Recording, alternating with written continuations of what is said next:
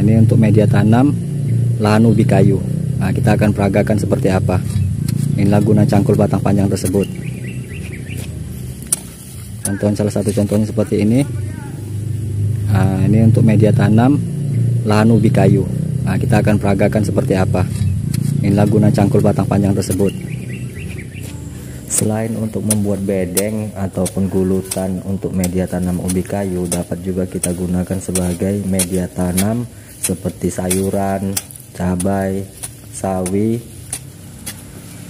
kangkung, dan lain sebagainya, sesuai dengan kebutuhan atau sesuai dengan keinginan kita untuk menanam apa di lahan ataupun gulutan ataupun bedeng tersebut.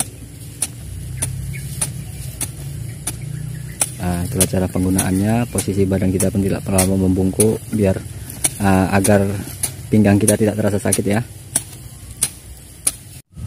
Oke, ini dia bentuk daripada cangkul panjang.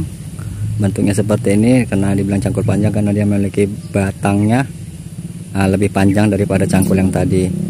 Ini buat cangkul ini dikhususkan untuk ataupun digunakan untuk seperti lahan-lahan kering ataupun dataran kering yang untuk membantu petani untuk membentuk gulutan ataupun semana ya, saya bilangkannya, menjelaskannya seperti mungkin Anda belum paham.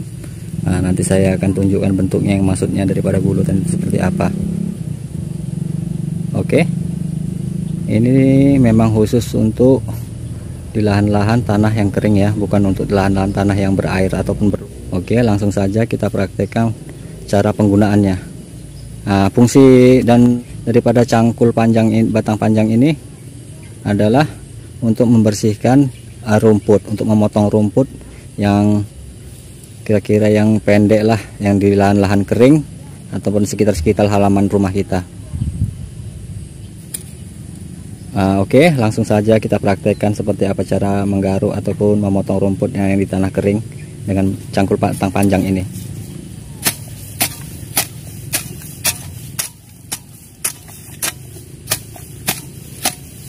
Dia lebih mudah lagi karena dia akan memang khusus untuk lahan yang kering ataupun di tanah dataran tinggi.